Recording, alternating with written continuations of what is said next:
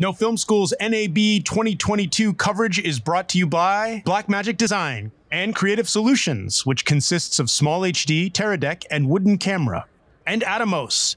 So I'm here with Trevor from Atomos, who's going to tell us a little bit about what you guys have going on this year at the booth. What's new? What in the Atomos verse? Well, where to start? So this show we've announced a lot of connected products and our cloud services. So we've got two new products at the show. We've got the Atomos Connect, brand new module that goes on the back of our very popular Ninja 5 and Ninja 5 Plus. Snaps right on the back, very nicely integrated. Adds a whole bunch of new connectivity features, a whole bunch of networking features. Built-in timecode sync, our timecode sync technology that we have been pushing for a couple of years now. Adds SDI input as well, so that you can connect to SDI cameras. And the other product that's come out as well is our Shogun Connect, our new 7-inch monitor. Okay. Has all the same features as the Atomos Connect, connectivity features, plugs into the same workflows, but also has a nice brand new 7-inch monitor, very high bright, 2,000 nits. We think that's going to be really successful. And underpinning all of that, we've announced a whole bunch of cloud services. So we've got a whole bunch of tools for collaborators where you can connect your devices straight to our cloud services.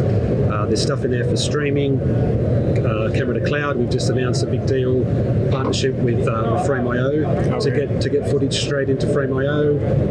We'll be bringing on a whole bunch of kind of file sharing stuff, connected to a whole bunch of file sharing services, streaming to social platforms, all to be bundled in some fairly reasonably cost and easy to use packages. Oh, that's awesome. So I could buy a Shogun, connect it to my camera, and it's my monitor and my recorder, and it's also streaming this data to the cloud so that I can edit it later?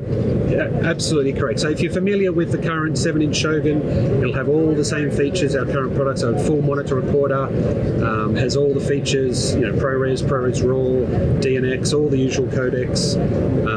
It will support 8K RAW, as well as being able to do dual record, so you'll be able to record ProRes, DNX, high quality files at the same time as recording proxies. Those proxies can go straight to the cloud, straight into camera to cloud services like Frame.io. So it's really an all-in-one kind of powerhouse. Yeah, wow. And 2,000 nits, that means I'm at... Can you just shift your room? Yep. Just take a couple of steps. Yep.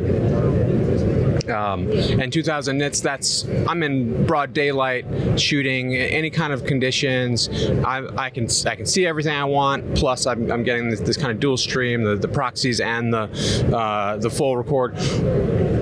What drives Atomos? What makes you guys think? What's the engine that makes you develop these products? Customers.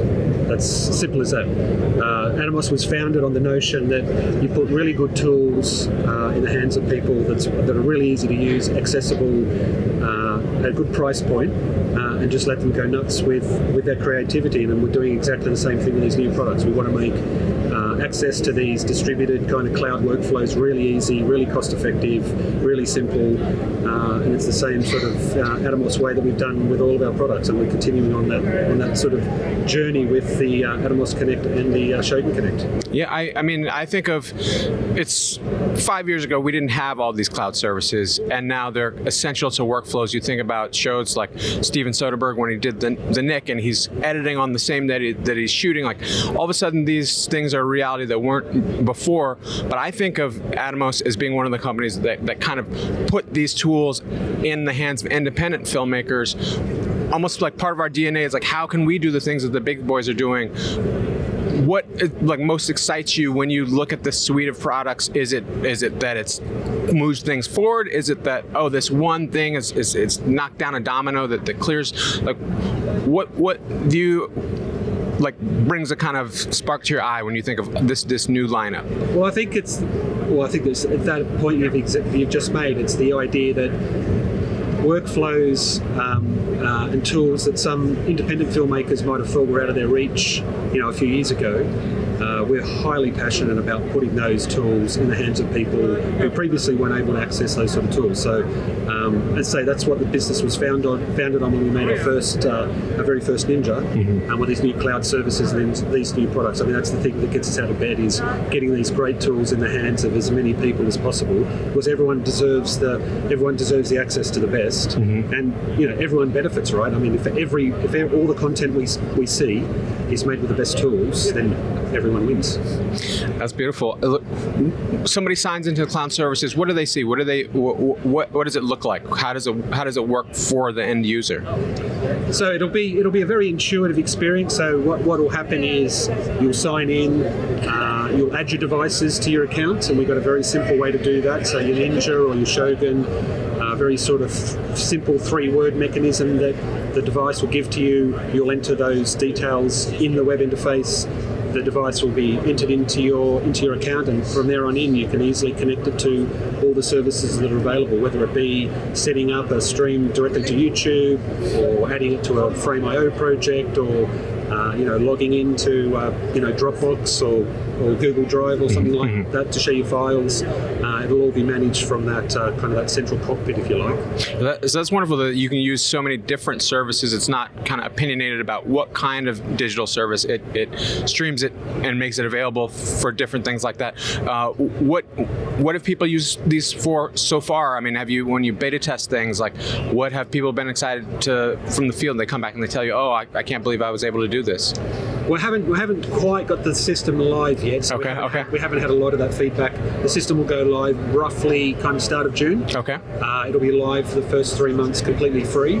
So that's the period for us to really get under the skin of what users like about the service, what needs a bit of tweaking. We'll use that kind of 3 months as a bit of a sort of a beta test with our customers. Find out what they like, what they don't like. Listen to the feedback. We'll improve the system if it needs improving. But really keen to hear what our customers think. And the great thing about making flexible tools and giving users and customers a lot of options is, you can never predict what they're going to do with them. Right? Give them a nice toolkit of stuff and let them go nuts. Yeah. Well, I can't wait to see. Is there an opportunity for? I know we were talking about demoing stuff. Are we able to? Or there was a film you were going to show us, or what are some pieces that we can see, or is there anything we can touch? I would love to just. Play with it. Yeah, absolutely. Yeah. We've got a couple of benches set up where both the cloud services stuff is set up, and we're also introducing at the show some live production stuff that's really interesting too via the cloud that we're bringing to market. So yeah, we can wander over and have a look at all that stuff hands on. Okay, great. Cool.